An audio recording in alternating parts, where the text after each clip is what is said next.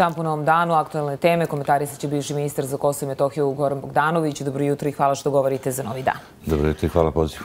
Hajde naravno da krenemo od naslovne strane Blicama, da i dalje je zaista to u fokusu javnosti situacija na Kosovu koja se desila pre 2 dana. Na naslovnoj strani svaki dogovor je bolji od rata. Gospodin Bogdanoviću, koliko je dramatična bila situacija u odnosima Beograda i Prištine u prethodnih nekoliko dana? Pa, nažalost, imali ste prilike da vidite šta se dešavalo prekjuče i, ako hoćemo, i juče, kakva retorika je korišćena s jedne i s druge strane. Ono što se desilo u ponedeljak, mislim da je nešto što svakako treba da zaslužuje pažnju i naše javnosti, a i svetske, ali nažalost bili smo svjedoci da uopšte niti svet, niti Evropa, niti Sirija nisu mnogo potrešeni događajima koji se desili u Kosovskoj Mitrovici. Srbi su u ponedeljak bili do te mere poniženi da, pored svega toga što su doživljavali unazad nekoliko godina, ali ono što se desilo u ponedeljak je stvarno pravo poniženje, ne samo poniženje za Marka Đurića, ne poniženje samo za vladu Republike Srbije, pre svega poniženje za srpsku zajednicu na Kosovu i Metohiji, jer ovo je prvi put da na ovako brutalan način specijalne jedinice ROSE upadnu na sever Kosova i bukvalno se suprotstavili tuku goloruk narod. Je li to hapšenje gospodina Đurića zapravo manifestacija trenutnih odnosa? Pa jeste, naravno da Priština po svaku cijenu želi da pokaže da drži suverenitet na čitavoj teritoriji Kosova i Metohije i najvjerovatnije to je odgovor na onu rečenicu gospodina Vučića koji je u Briselu nedelju veče izjavio da će gospodin Marko Đurić i gospodin Selaković otići u Kosovsku Mitrovicu i voleo bih da vidim na koji način može da ispreče. To je naravno dodatno motivisalo i prištinsku stranu i na taj način su brutalno reagovali i zato su upali u prostoriju gdje su bili potpredsjednik vlade Kosova, 2 ministra, zamjenik ministra unutrašnjih poslova. Znači, prosto, ja ne znam da li može neko da zamisli da specijalne jedinice tuku svoje pretpostavljene. A to smo imali manifestaciju svega toga. Gospodin Đurić? Pa ni to mnogima na Kosovu i Metohiji nije jasno, posebno ljudima u Kosovskoj Mitrovici.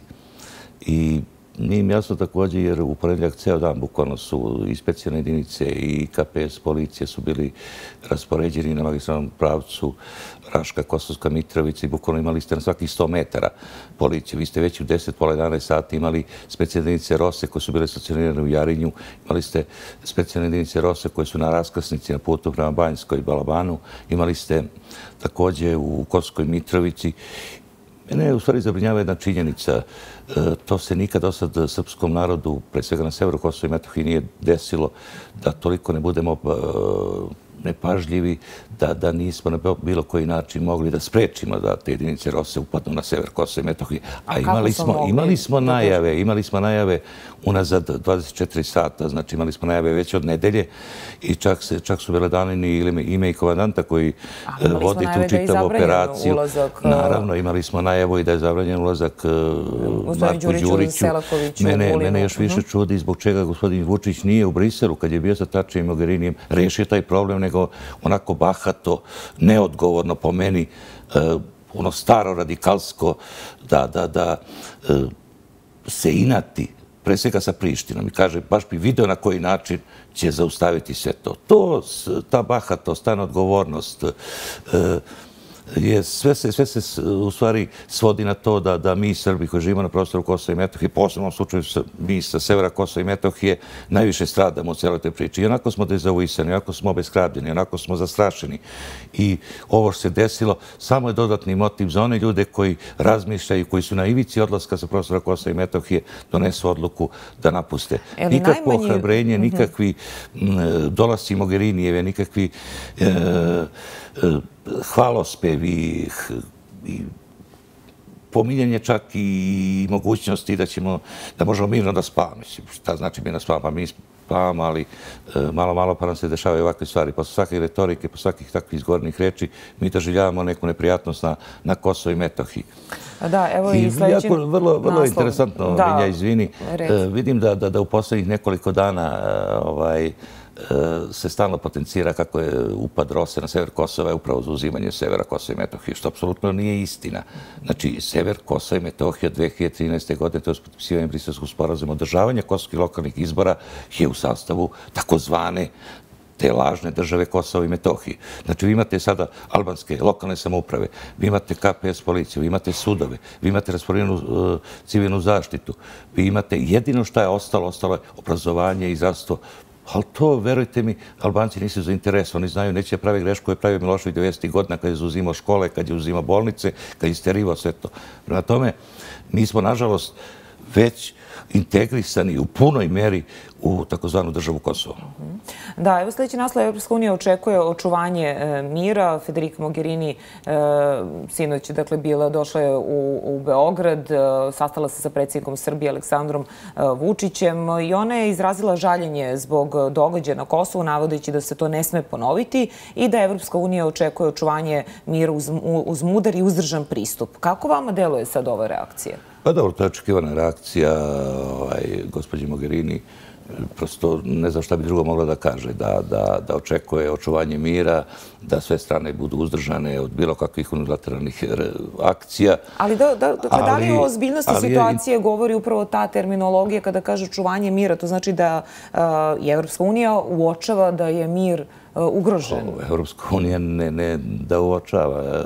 Juče ili danas Evropska unija zna odlično stanje na terenu, zna odnose kakvi su, zna da vrlo mala varnica može da zapali ne samo Kosovo i Metohiju, nego čitav Zapadni Balkan.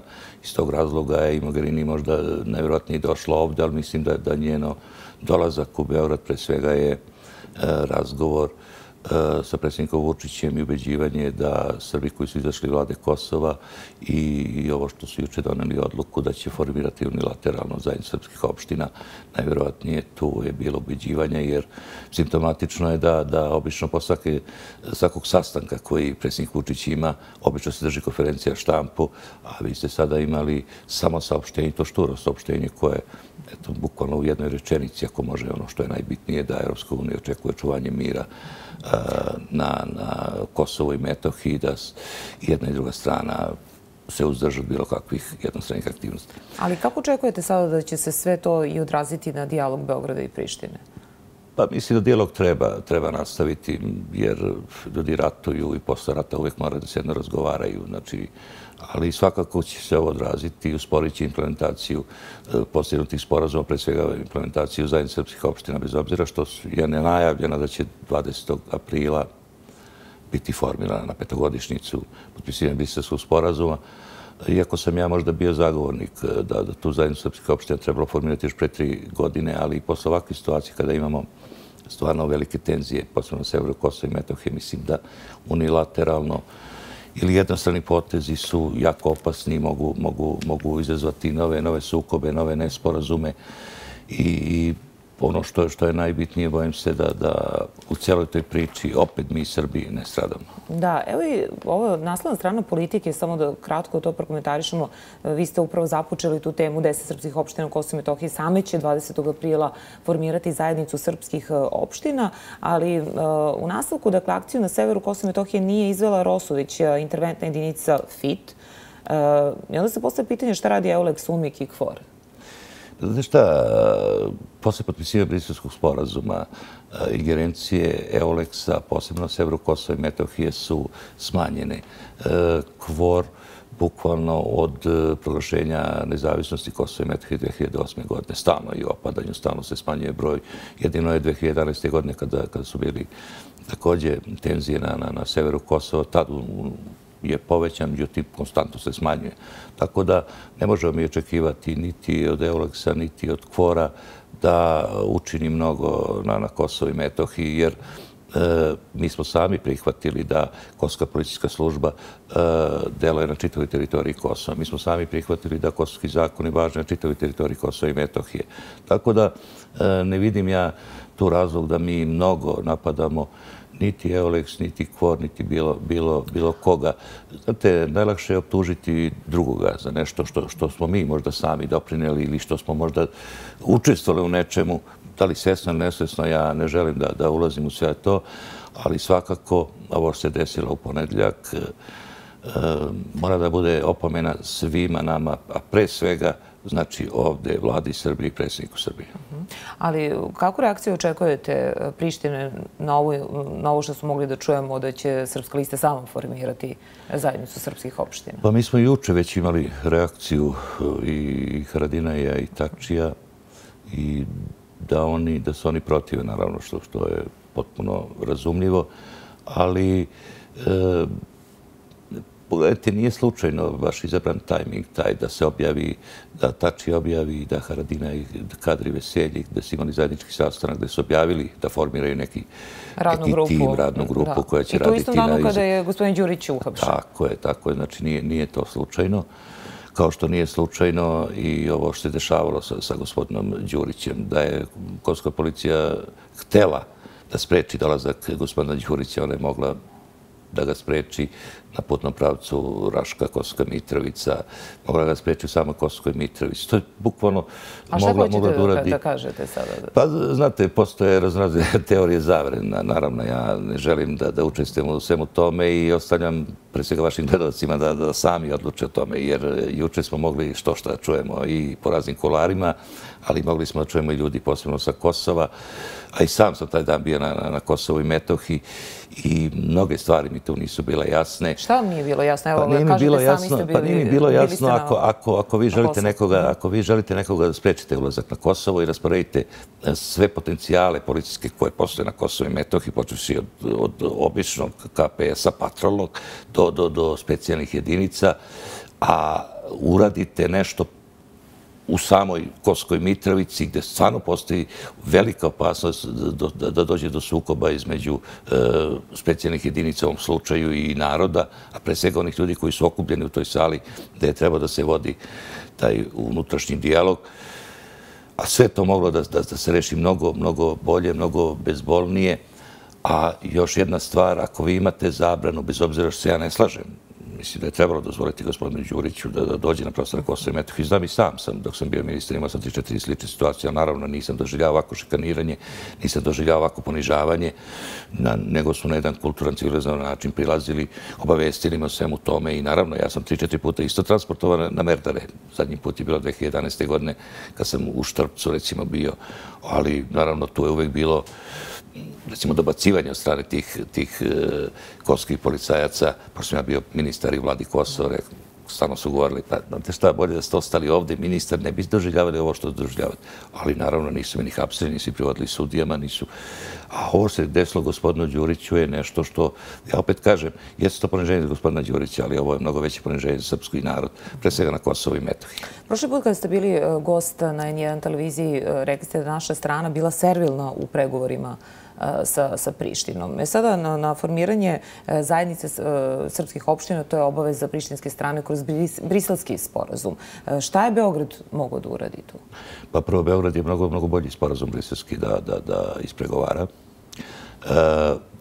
Ja sam i kad se usvajao briselski sporazum glasao u Skupštini Srbije protiv tog briselskog sporazuma, upravo znajući, naravno nisam ja sad neki vidovnjak da znam šta će se sve dešavati, ali videlo se iz samog papira i nekog mog iskustva oko Kosova i Metohije, da u stvari niti te zajednice srpskih opština, niti od mnogih drugih stvari koji su u tom slučaju dogovoreni u Briselu, potpisani, neće biti na kraju ništa. I to se, nažalost, ispostavilo današnjih dana. Vi imate zajednicu srpskih opština... Dobro, šta Beograd može da uradi? Šta je alternativa, imajući u vidu da je Brisel organizovao dijalog, da 22 zemlje su priznale nezavisnost Kosova. Dakle, šta je u tom slučaju Beograd mogao da uradi, osim da sedne za sto i da pregovara? Ne, nisam ja protiv pregovora, se razumemo. Znači, ja sam naprotiv da se uvek razgovara, pregovara i tu nemam nikakvu dilemu i zato se u cijeloj svojoj političkoj karijeri zalagao, ne samo s Albancima, nego sa svim zemljama bivše Jugoslavije.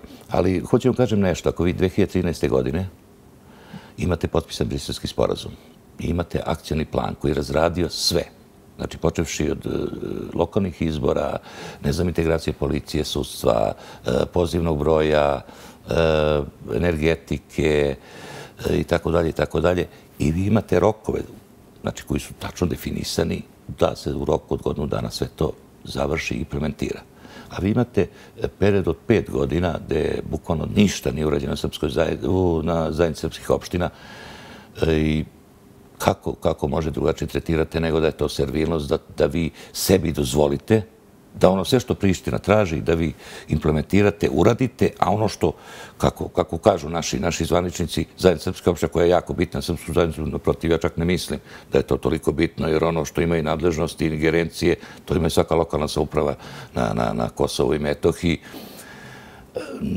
Vi ulazite u nove pregovore, u nove dogovore, zaključujete nove sporazume, a u stvari ono što stalno tvrdite da je krucijalno, da je važno, ništa niste uradili na tome. Sad ste setili da unilateralno odradite taj posao, što, kažem, jako je opasno i bojim se da to ponovo ne dovede do novih sukoba. Moguće uopšte to? Mislim, nije mi jasno ako sada da vam kažem, nemoguće, jer u tom Srpska lista sama formira zajednicu srpskih opština, zašto se čekalo onda 5 godina? Upravo to sam pitanje ja postavio pre 3 godine i postavio sebi i danas i gledalcima vašim. Znači, prvo, ne može se formirati zajednica srpskih opština bez saglasnosti vlade Kosova i tako, to je doslovce piše u akcionom planu.